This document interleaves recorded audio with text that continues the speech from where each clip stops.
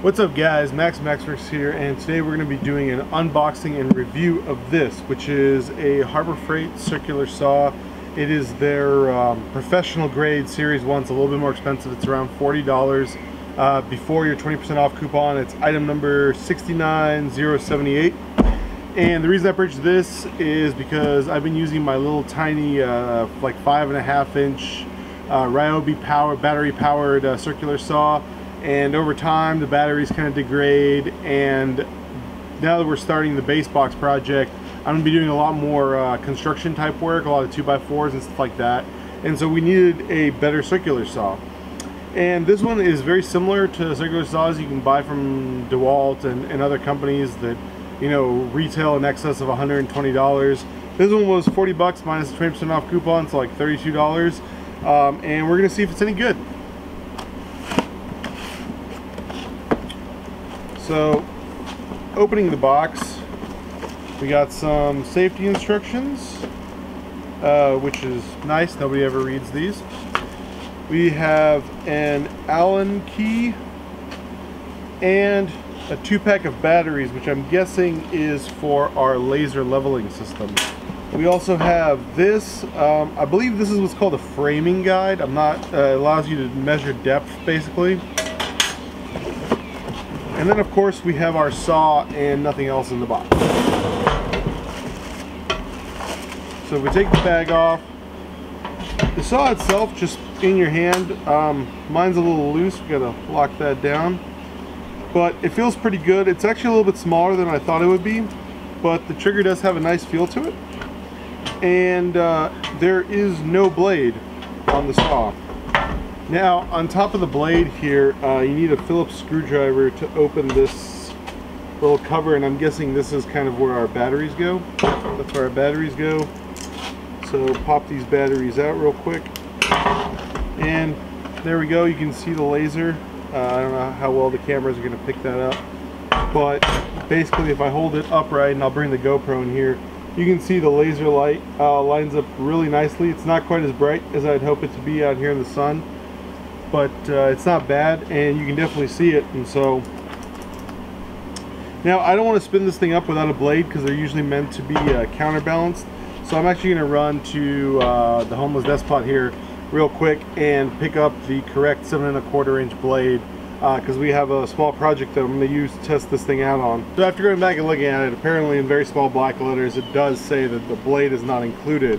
So I went to the Homeless Despot and picked up this for 10 bucks. It's a Freud Diablo blade for framing, 24 teeth, 7¼ inches, or 184 millimeters. Find the lockout button here on the front, and so you need to match the direction of the rotation, which in this case is kind of towards my body.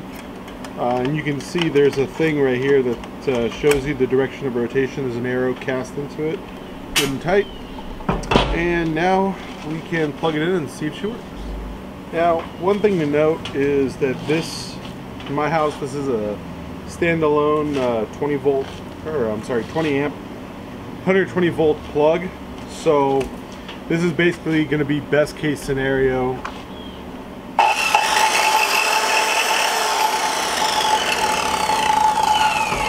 Well, she free spins, so I'm going to go and start digging the wood out of the backyard that we need to chop up and bring it out here, and we're just going to cut up some wood. Let's start with something real simple. This is like 1/2 inch, pretty badly decaying, like, I don't know, MDF or something.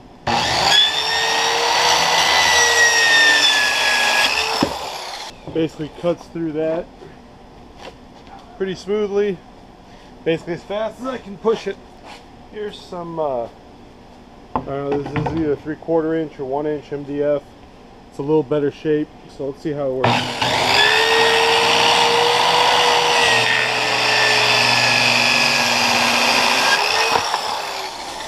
Nice, smooth, clean cut.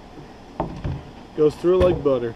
The main use of these type saws is for framing, so we got a 1x4 and a 2x4 here.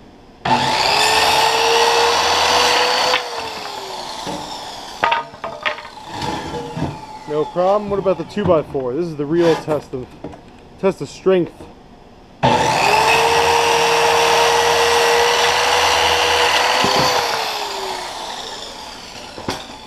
Not a chance. This left over from one of the boat trailers. This is probably a 2x8 or 2x10. This is basically the biggest thing you're ever gonna cut with one of these circular saws. So let's see how she does.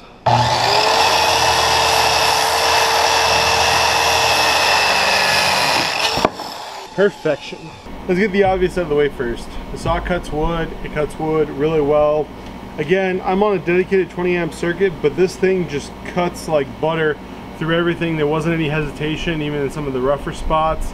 I got a truck bed full of wood cut up now that I need to go and dump. All in all, I'm very happy. This is definitely a good tool to buy.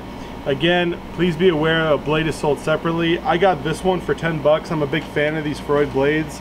You can probably get one at Harbor Freight for probably half that when you do it, and for about 40 bucks all in, I would say that this is a very, very good circular saw, and I'm going to be using it a lot in our base box build that you can take a look at my channel.